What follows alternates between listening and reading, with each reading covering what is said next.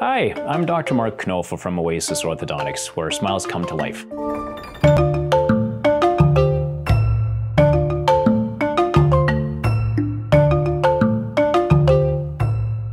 Many times I get the question when I've told someone in a consultation, you're going to need braces, or you're going to need Invisalign, or clear aligners.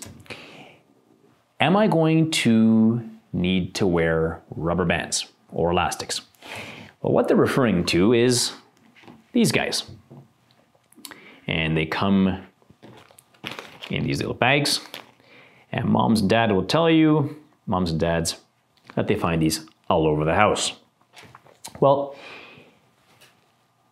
the question is, what do these elastics actually do? Well, to answer that question, let me start by telling you what braces can't do. So, if you look at my buddy Harold over here, he's got top braces and he's got bottom braces. Now, if you look carefully, these bottom braces are all connected with a wire, and these top braces are all connected with a wire as well. Okay, so the top teeth can line up beautifully amongst themselves. The bottom ones can line up beautifully amongst themselves. But what good does that do if the teeth don't fit together? And that's exactly where elastics come in. So let's talk about examples. All right. For those of you who watched our overjet versus overbite video, well, this person over here has a large overjet. Typically because either the top teeth are too far forward or the bottom ones are too far back, or a combination of both.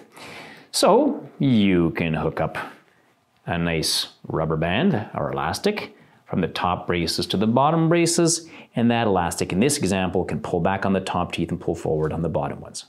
Okay, so now you see how this works. So depending on which teeth you hook the elastics up to and in which direction they're pointing, well, guess what? The sky is the limit.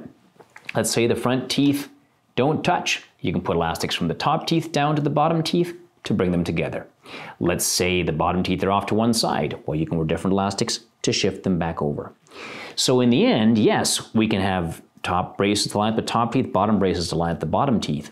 But the elastics are what make sure that they all fit together properly in the end.